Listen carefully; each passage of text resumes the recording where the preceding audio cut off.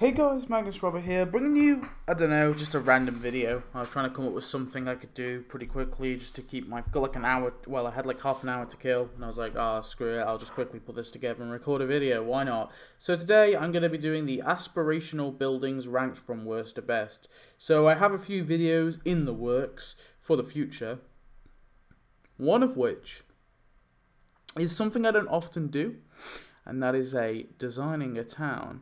So I have, the past week or so, I have been about an hour every night just working on a new tapped out town for a friend of mine, and I'm just on their tapped out, and I've been designing it pretty much. They let me do it, so yeah, it's actually really fun designing a town that only has limited buildings, whereas designing my town, I don't even want to touch it. There's too many buildings, and it's a lost cause at this point. So yeah, I think I'm gonna really enjoy this, and it actually allows me to really get a sense for how the buildings and decorations in the newer updates can be implemented. Because the issue is, I sometimes play around with things, but like I never really design any of the new stuff. I just feel like my town's such a mess. It's kind of like putting up a nice painting in a room full of shit. So yeah, but hopefully with this new town, I can bring some cool little town tours or something. And another thing I want to do is I really want to get back into doing like classic tapped out ideas for like the classic sort of events. And I think a big thing about this, and maybe this might be a video I'll do in the future. So leave some comments in the description for what you think would work, but I really want to do like a top 10 aspirational buildings that I want them to add, but I think I need some suggestions, so leave me some suggestions down below. But today we're going to be ranking the current ones that are in the game. So if you're not sure what an aspirational building is, these are buildings that often cost a lot of money to buy. They are buildings that often take more than a day to build, and they don't make you cash. So they are buildings, but they earn 0 cash. So they are the most pointless thing, but also the most wonderful thing. Now, I'm always like 50-50 on aspirational buildings. I really think for like the high pay-in, it's such a lot of money. And like back in the day, it was like, I remember back in the day when they added the escalator and the 50-foot popsicle stick, and I don't even think the magnifying glass was added at this point. It was literally just those two. And I remember like Nuclear Videos HD had to like go and look at someone's town to see it, because not even he had it. Like it was that like rare. Like when they first came out, I was like, oh, holy shit, no one has that amount of cash. And now it's kind of like nothing. I feel like everyone has it in their game. Earning that amount of cash is now not so hard.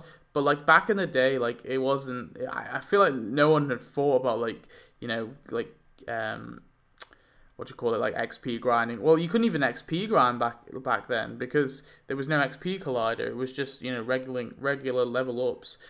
And I was like, oh yeah, this is so cool. But like the reward for it is really not that there. So I'm like not a massive fan of aspirational buildings. I think there should be like something more to them, like not just that they're cool to look at and they're big buildings, but then part of me like loves it as well. I like the simplicity of it. I don't know, I'm just being a Scrooge maybe, but let's get into ranking all 7 of them.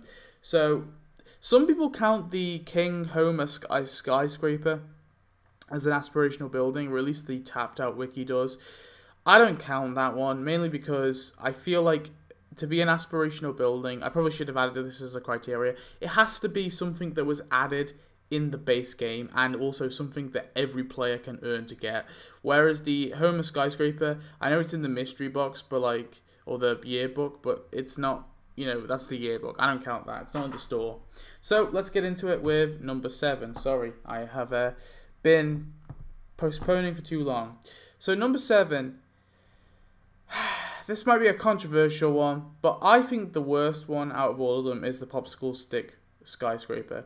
Now, I might get a lot of slack for this, and I will defend this to my dying death, right? My dying breath, not death.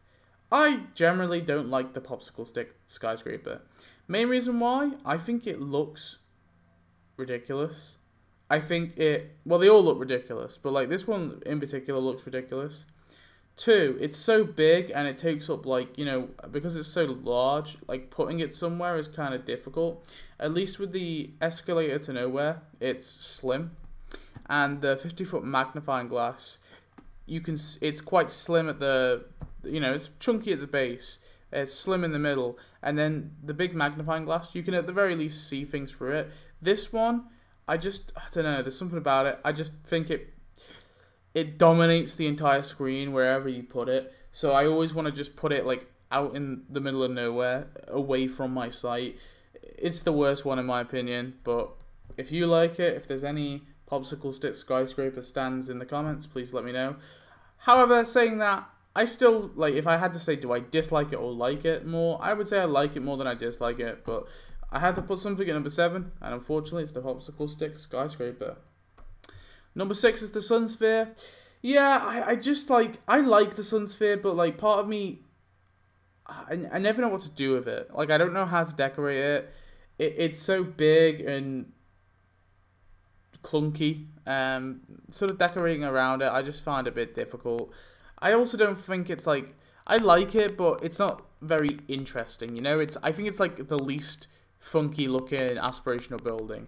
It is just a big dome, like that's all it is. So yeah, I can understand if some people put it at number 7, to be fair.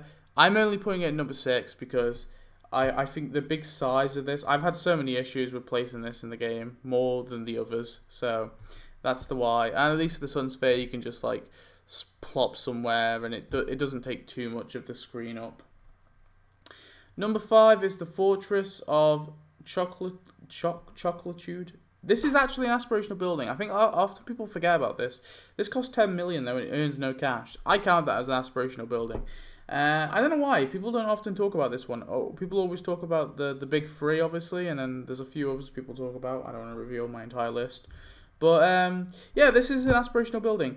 Main reason why I'm not putting any higher is I think it's a bit difficult to decorate because of its chocolatey nature. However, if you could place it around other chocolatey buildings, I think it works out. So it's like a 50-50. I do like the look of it. It's got a cool animation when you tap it. The dude comes out the top. I think the next 5, I actually like all of the next 5. I just think out of all of them, this one was like the least interesting to me. But I can understand if you guys like this building. I know there's a lot of people who really love this one, and the chocolate blocks. So the chocolate blocks are apparently fan favorites. So there you have it. That's number 5. Number 4, the escalator to nowhere. Look, I think this is the funniest one in terms of comedic value. When this first came out, I was ecstatic, right? And maybe over the years, I've seen this in my town so much that maybe I've lost the will to live for it. But like, I like this one a lot. I think it's cool. It's a funny little gag. The dude, they just fall into the little enter thing, and then the cycle repeats. In terms of like its practicality, it makes absolutely no sense. I think that's part of the reason why it's lovable though. It can't be denied though, it does take up a lot of the screen. It is difficult to place. It is difficult to decorate. I think that, at the very least though, I think it is cool looking. So that elevates it enough to number 4. And number 3, I was debating, I think they're about on par really, these two. But I put the 50-foot magnifying glass above it. Mainly because the one thing I think it's got over it is you can do cool things with the little burning effect. Like you can put it on the popsicle stick tower, like the episode, or you can put it like somewhere else. And I like that little feature. Yeah, I also really like the fact that you can connect this. It looks a lot like the pavements around here. So I found this one like the easiest to decorate out of all of them. So yeah, that's the main reason why I'm putting it above the escalator to nowhere. Number 2, is the sit and rotate. The one like biggest criticism I have of this one, yeah, it does fill the screen. I know, but I'm gonna say I don't care. I don't know, like, I forgive this for taking up the screen. It's such a cool building and you can do so many things with it. I sort of forgive it for taking up the screen. Yeah, I don't mind if this one takes up the screen. It's just the others. Like, I don't want to do like a fancy design for this, for example. Whereas like this, I'm willing to take a lot of space to design like a really nice little design for the sit and rotate. My biggest sort of criticism about the sit and rotate is I don't know if it really should be an aspirational building. Because it's like kind of a prominent part of the show. Like, I know it doesn't make like tons of appearances, but it makes a fair few, I swear. And it's kind of weird because it's like a restaurant. Like all these others so far, you know, like this is just a big stupid thing in Springfield. This is a big stupid thing in like another town. This is from like a fictional TV show within the Simpsons universe. This is just another one of those stupid sites in Springfield. This is a stupid site in Springfield. But the sit and rotate is an actual restaurant. And so I'm always like, I was always a bit iffy about this being a aspirational building. But I think if I had to rank them all, if I just put that aside, there are a lot of more I think all the benefits of the sit and rotate outweigh its negatives. But there you have it. It's number 2. But I recognise it probably shouldn't be a aspirational building. Speaking of, can we have that number 1 drum roll? That's your drum roll. Number 1 is the Krusty Burger oil rig. Yeah.